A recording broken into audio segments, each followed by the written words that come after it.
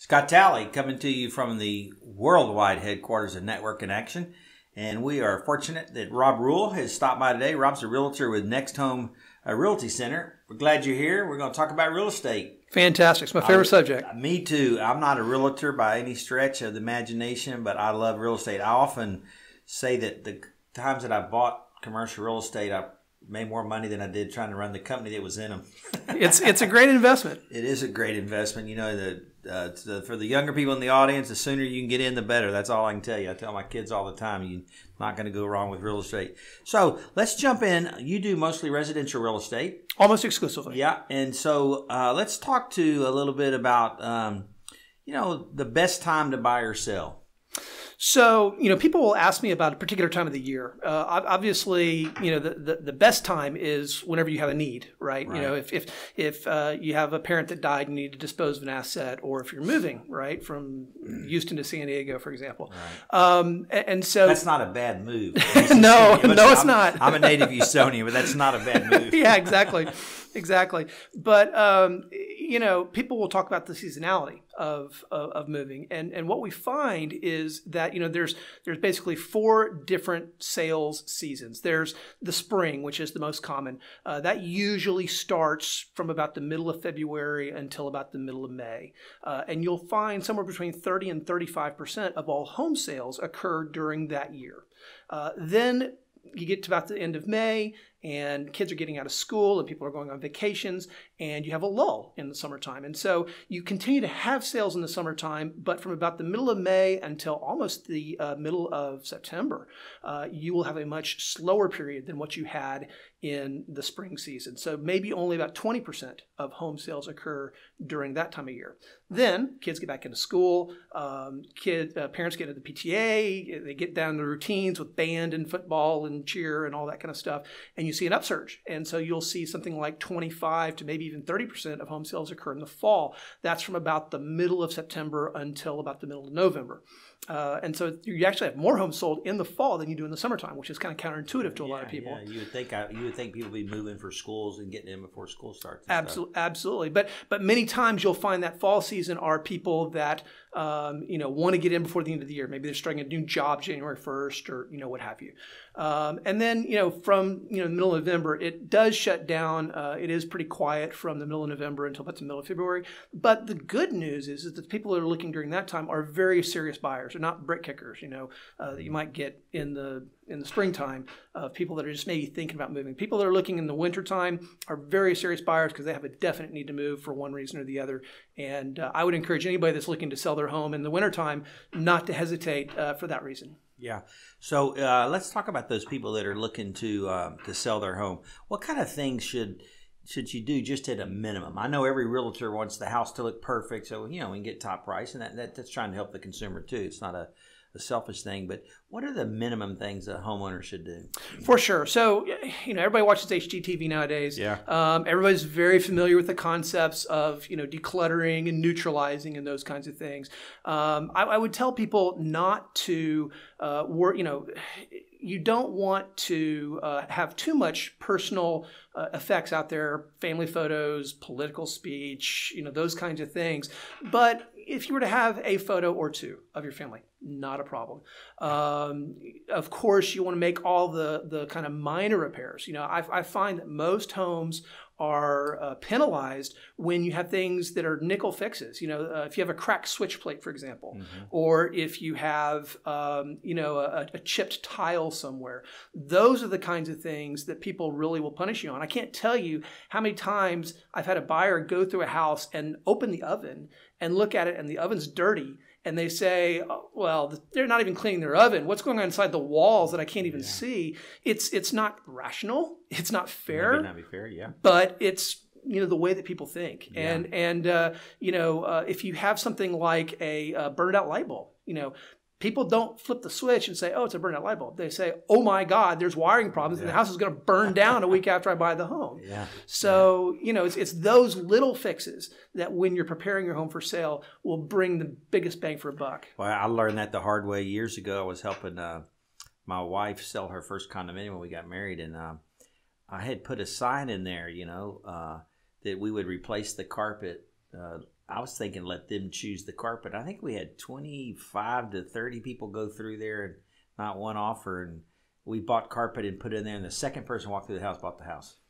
So most people nowadays don't have the visualization skills to say, oh, there's green carpet in there now, but imagine what this will look like with gray carpet or whatever the trend is. So for sure, you absolutely want to do that work. And one of the reasons is that a seller will say, well, we've got to replace the carpet. It's only $2,000, right? A buyer goes in there and says, oh my God, it's $2,000. I'm already bringing every penny I have for my down payment and my closing costs. And I'm not going to have that $2,000 post closing, even if you take it off my closing costs. Yeah. I'm scratching every nickel together just to make the deal work. Make the deal work. So you mentioned trends. What are some of the trends that are going on nowadays in the residential market?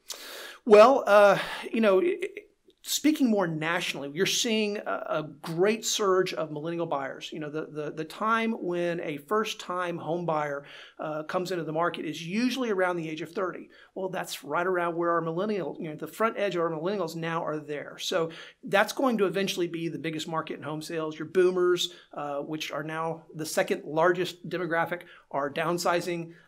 Some are going into over 55 communities, and so those kinds of things. Now, the good news is that there's a lot of boomers that have money to give as gifts to the millennials to help them kind of get started in life, or maybe some older children to help them get started in life. And so you're seeing a big trend there.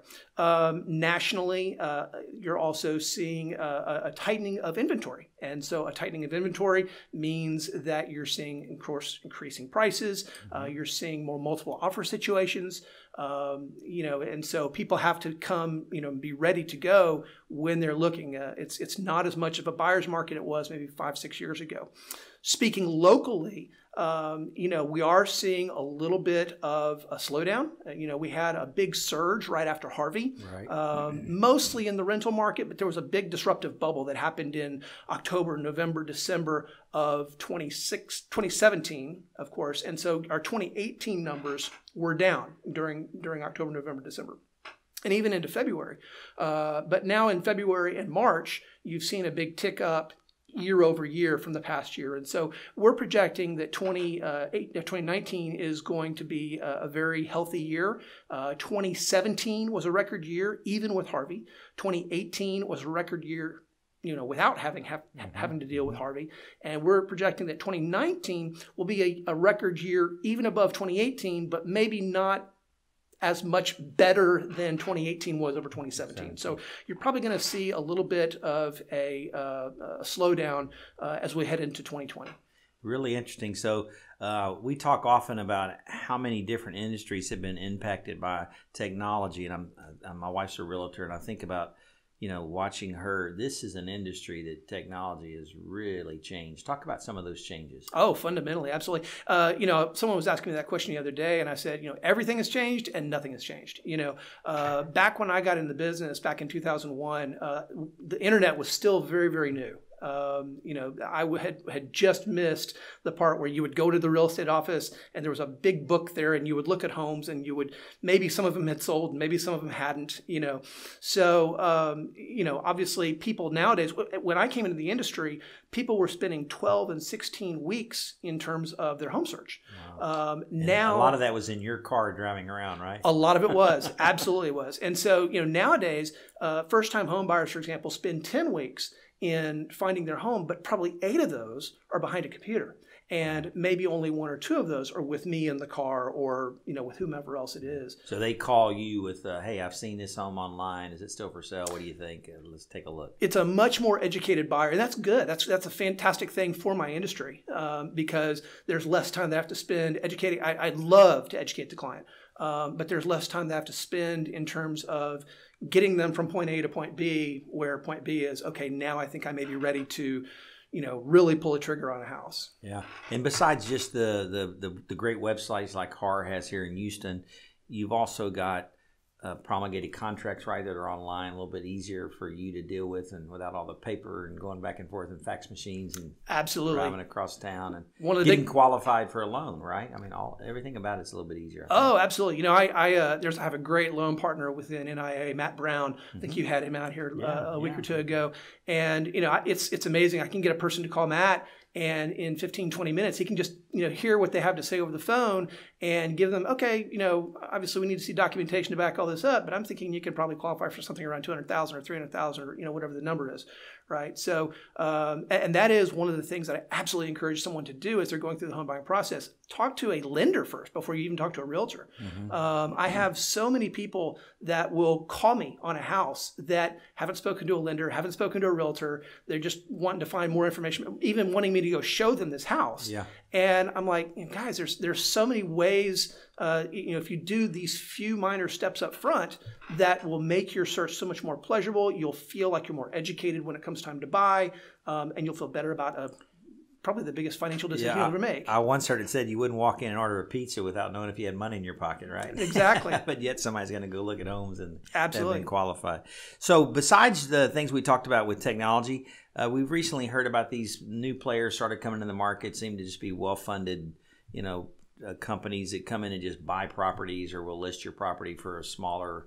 Talk about that in a traditional realtor and what a person's missing out on. Absolutely. So, those big players, so there's a couple of things that are at play. In states outside of Texas, a lot of home sales are common knowledge. You could look up what your neighbor's home sold for down the street if you lived in California or you lived in Washington or you lived in New York, right?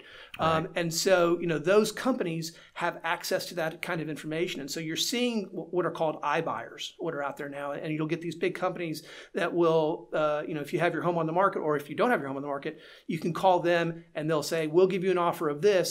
And, nowadays it might be 85%, maybe even 90% of, what the market value of that actual home is, right? And so for some people, that's a viable thing, especially if, they're in a distressed situation or they've got to go right away. It does take away some of the uncertainty of, the process for them. So there's some value to that. In Texas is a non-disclosure state. You can't look up what my home sold for. I can't look up what your home sold for. So the numbers tend to be even lower. They're probably going to be 80% or even lower than what you might be able to get on the market. And so, again, if you're in a distressed situation, you have to get rid of it, and the place is a wreck, and all that kind of stuff.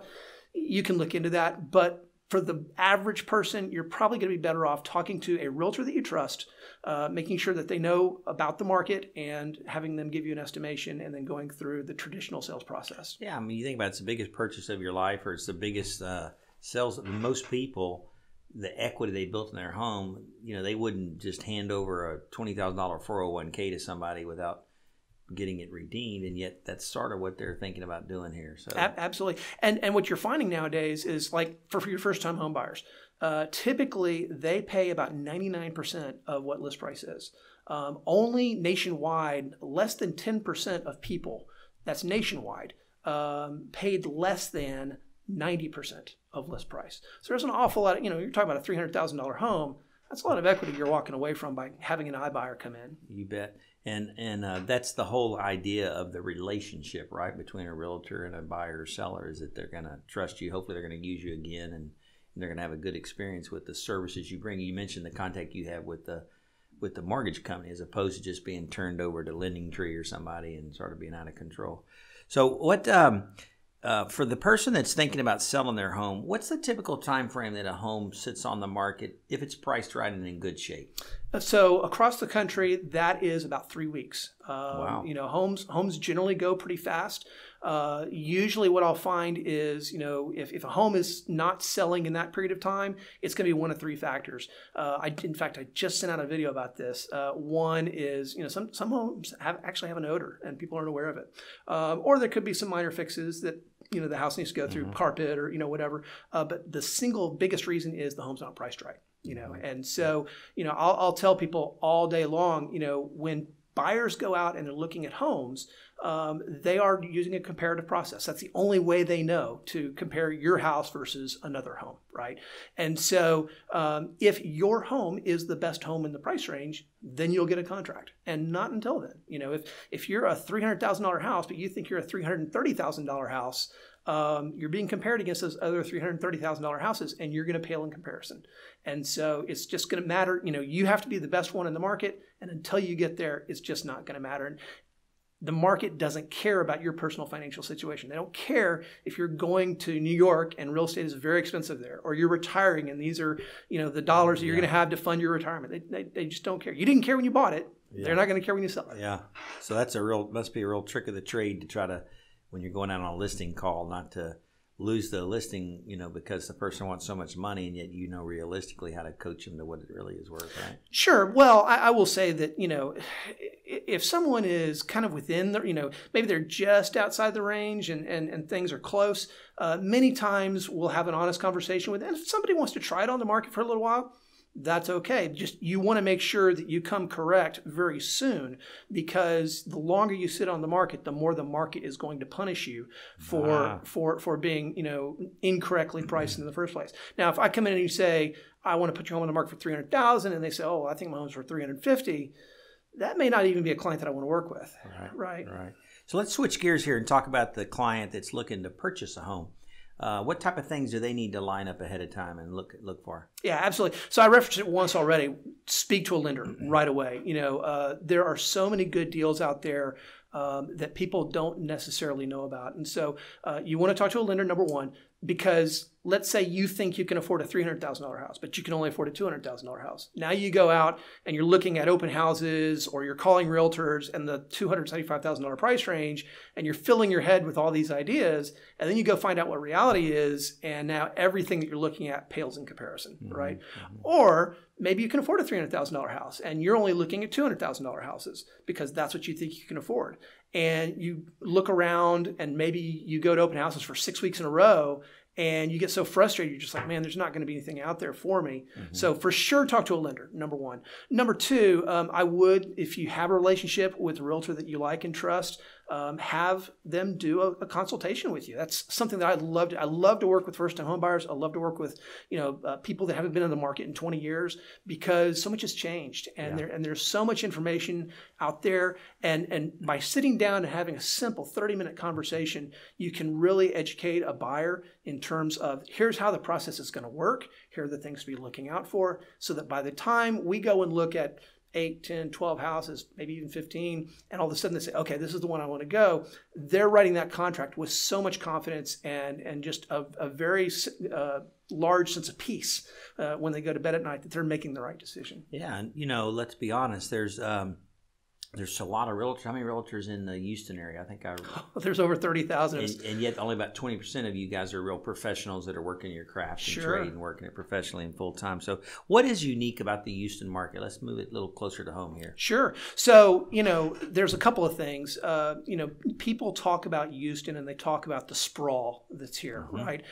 One of my favorite statistics about the city of Houston is that the urban core of Houston is the same size. You can fit 4 cities inside the urban core of Houston. You can fit Chicago, Philadelphia, Detroit, and Baltimore. All 4 of those cities at once into the city of Houston. Wow. There's 600 square miles here, right? So when people talk about know a realtor that knows the area, they're not kidding. Kingwood is a very different market than University Place, right? When Enron went under, right, the rest of Houston was a pretty healthy market. But if you went to University Place, everybody was selling their home because they were losing their job, right? So, for sure, you want to make sure that you know a realtor that knows that specific area, number one. But the good thing about Houston with that sprawl is that our median price is actually lower than a lot of the country. People talk about the home affordability in Houston. Nationwide, the median price is about $250,000. In Houston, it's about $230,000. So you're getting more bang for your buck here than you are getting almost in every other city in the country. And so, there's a lot more new construction here than you see maybe in some other cities. There's places that, obviously, if you're living inside the Loop, you're not going to find any new construction, right? But it's really a very diverse market. We are a more diverse city than even New York. Right. Mm-hmm. And so, there's definitely considerations for religious, facilities, or for, special sports interests, or for special cultural interests to know particular areas of town that are very, very important. And so, Houston not having zoning you'll get a patchwork quilt of things. So just looking at, for example, say the West Chase area, you'll have the Royal Oaks, what used to be the old airport there, right? Sure. Those are $1 million homes. You go across the street and they're basically, crack house apartments like across the street. That's so exactly right. Yeah. So, you have to know very specifically some of the pitfalls of those kinds of areas, and it's really very important to know someone about that knows those. Yeah, that's great advice. So how does the audience reach you by phone and email?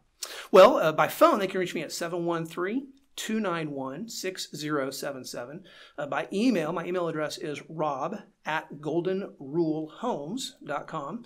And that's really the most common way to reach me. I'm always happy to tailor my communications to the needs of my client, whether that's text or email or phone or video chat or Facebook or whatever it is. Yeah, great. I don't have any carrier pigeons. And I know you're in the relationship business, so tell me about your background in networking and a little bit of history there. Sure. So I've been with Networking in Action now for a little more than a year. But yeah, my business is definitely a referral business for sure. Over 90 to 95% of my business comes as a result of referral. And it lends to the sense of trust that, my clients have in me, in the expertise, and it helps me know, obviously, where they're coming from and to tailor my service to what their needs are.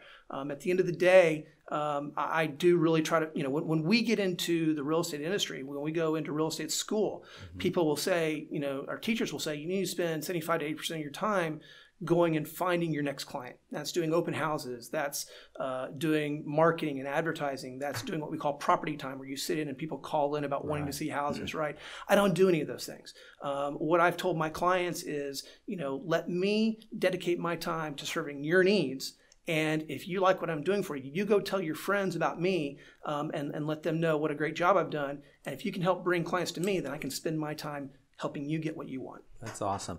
Yeah, it's funny. The history of Network in Action was exactly that. My wife got a real estate license. I was a marketing guy, and I told her, you can put your pretty pearls on. I can take all the pictures of you want and advertise you all you want, And I said, it's not going to work near as well as going out and networking and building relationships. That's exactly right. And that was the forefront of the history of the company. I also have to add that she was the first person ever to be kicked out of Network in Action. I love telling that story. But right after she got her real estate license, and we started the company to give her and others like you a really professional way to network and to network with decision makers instead of a bunch of salespeople. She got pregnant with our fourth child and wasn't doing enough real estate. And so about 5 months in, I said, honey, I'm going to kick you out. And she said, why? And I said, well, you're not passing referrals to the mortgage or title company. And so she was the first person there where she inspired the company, and she was the first person to ever be kicked out. So listen, Rob, we really appreciate you coming in today. Thank you so much for your time. Absolutely. Thank you much. You bet.